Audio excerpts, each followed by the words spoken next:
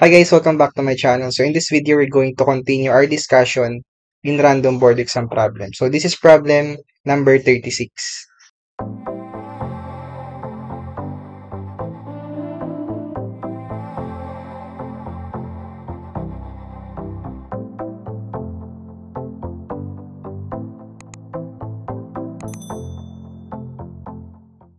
Once again guys, if you're new to this channel, just click the subscribe button and then yung notification bell so that you'll get notified on our future videos such as this one. So this is part of analytic geometry and this can come out sa mga engineering board examination. So this problem basically is just concerned about the fundamental concepts.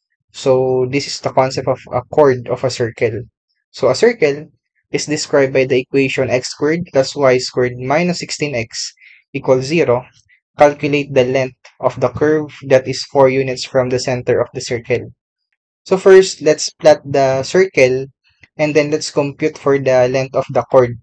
So ang chord is just a line segment that connects 2 points in the circumference of a circle. So if you know the definition of a chord, so mas madali mo siyang masolve. So this is from the fundamental concepts.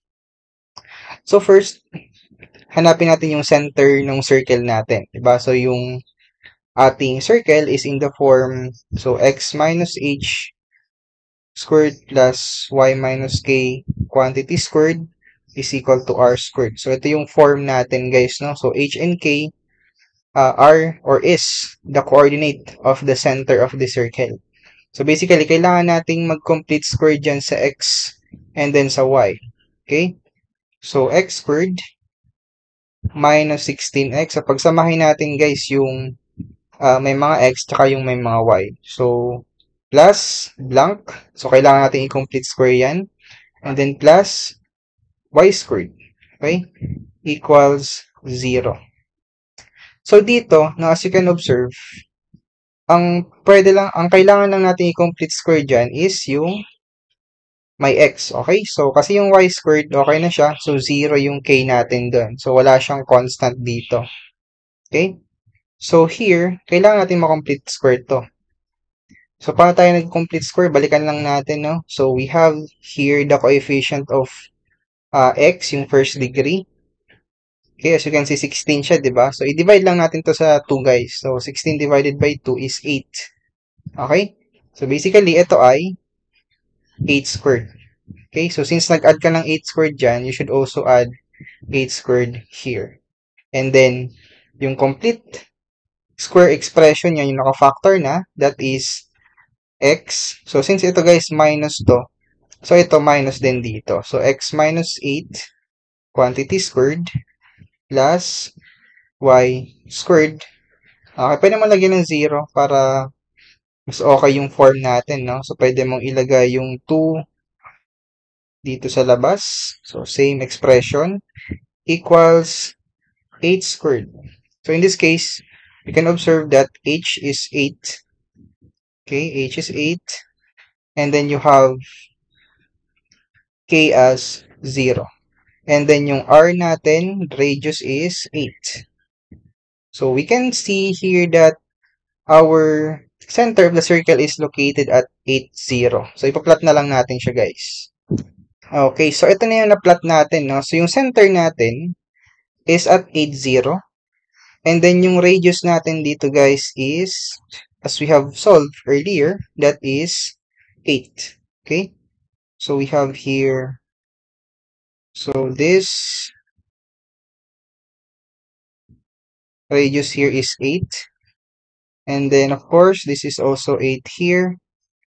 And then, ang question natin is that the length of the chord that is 4 units from the center of the circle. So, if this is the center, so you have 1, 2, 3, 4. Ayan. That's 4 units from the center. So, ito na yung chord natin. Okay? So, we have this chord here. So, the definition of a chord is that it is a line segment that connects 2 points on your circumference. Okay, so ito ay 4 units here, from here to here. It's 4 units. So, let's say ito ay A. Ito ay A. So, hatiin natin sa dalawa para makompute natin siya using the Pythagorean theorem. So, this is your radius here. So, same lang siya dito. So, that is 8. Okay? And the length of the chord, so let's say L, is just equal to 2 times A. Okay? Kasi itong dalawa, hinati lang natin. Okay? So, length of the chord is 2A. So, we can compute A here using the Pythagorean theorem because this is a triangle here. So, 8 squared is equal to 4 squared plus A squared. So, basically, A is just equal to the square root of 8 squared minus 4 squared. Ayan. So, i-compute lang natin siya guys using our calculator. Ayan, compute lang natin. No? So, square root of 8 squared plus, sorry, that is minus 4 squared. So, equals lang natin. So, 4 square root of 3. Okay? 4 square root of 3 ang A natin. So, syempre, ang length of chord natin, that is 2 times A. So, A is 4 square root of 3. So, we have here, length of the chord is 8 square root of 3. Times 2 lang natin to guys. No? Times 2. So, equals. And then, SD lang natin. That's equal to 13.856. Okay?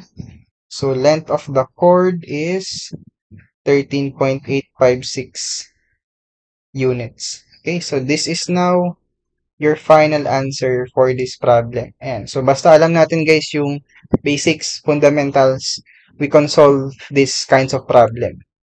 So, let's go back to the choices we have here. Letter C. Ayan. Pag lumabas siya guys sa board exam, at least you know how to solve this problem. So, that's it guys for today's video. No? So, in the next videos, we're going to solve more board exam problem para ma-expose kayo sa mga ganitong problem para, ayun, ma-develop nyo yung fundamental or basic knowledge nyo regarding sa mathematics. Okay? So, thank you guys for watching this video and see you on my next video. Bye-bye!